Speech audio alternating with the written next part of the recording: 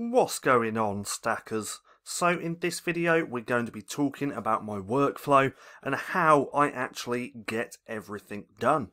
Now if you're new here, my name's Paddy and every single day I like to bring out videos teaching you how to make money with nothing more than your internet connection and your laptop.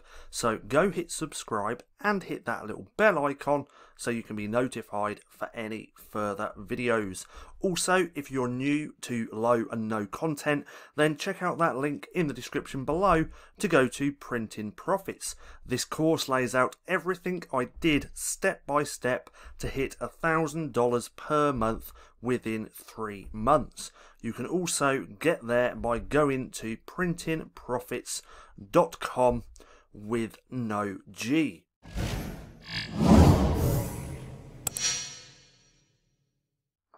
So, getting my work done. What do I actually do? What is my workflow and how do I actually structure everything? Well, it comes down to one thing, and that thing is batching your work. So what do I mean by this?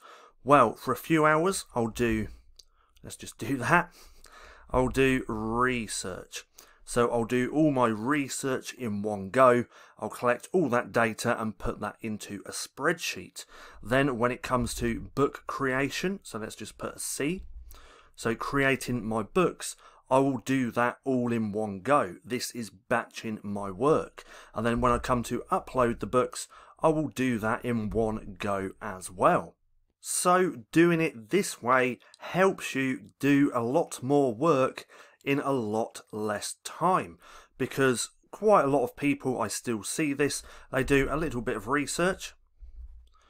So let's just put an R, and then they'll do that research, then they'll create the one book. So let's do a C. Ooh. So they do the research, then they create the book, and then they'll upload it. Now the problem with this is it's going to take you forever to upload multiple different books, especially if you're doing it one by one. Let's just put a circle around that. Now the beauty of batching your work, it just helps you do so much more because you can dedicate that time for that one specific task. So with research, you could put in a good hour or two just researching, and because once you start researching, you get into the flow, you start finding good ideas and you don't want to stop. So all this research you could do on one day, all your book creation you could do on another, and then you could do your uploading on a separate day as well. Now all of this and the way you structure it, whether you do your research and creation on one day, you upload on another, all this depends on you and your lifestyle and where you can fit it in. See, that's the beauty of all this. It's up to you how you do it, but I do suggest batching your workload because it's going to make things so much easier on you.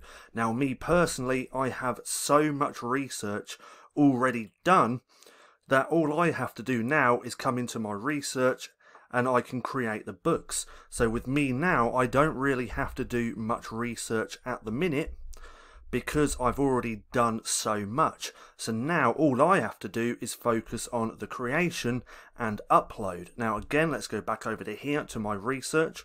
All these right here are Pinterest quotes that I'm highly likely going to put them on book covers just for standard journals. And then if we go to this one, I also have a lot of different ideas here when it comes to low and no content. So I've got like journal, diary, notebook, all the standard stuff, then graph paper, handwriting, practice paper. All this is standard stuff there, but then we got the colouring books, activity books, puzzle books, workout logbook, scuba diving logbook, fishing logbook, travel logbook, truck logbook. All these right here is the research I've already done. Now if you want to, you can pause this video, screenshot this so you've got the research as well. And then I've got even more niches and ideas down here within these tabs. So I've already done a hell of a lot of research, so it's going to make it easier for me because all I have to do is create and upload those books. So batching your work just saves on so much time because you can dedicate a little portion of time to do each individual task. So if you did the research, then you found a niche, you can go and create 10 books. So you create those 10 books in one go, and then you go and upload them 10 books in one go as well, instead of just doing one by one. Doing one by one is really slow and you're not really going to get much done. So go and batch your work and you're going to find everything so much easier. Now, I hope you enjoyed the video. If you did, don't forget to give me a thumbs up. Also, go hit subscribe and hit that little bell icon so you can be notified for any further videos. That being said, I've been Paddy, this has been StackinProfit, and I'll see you again soon.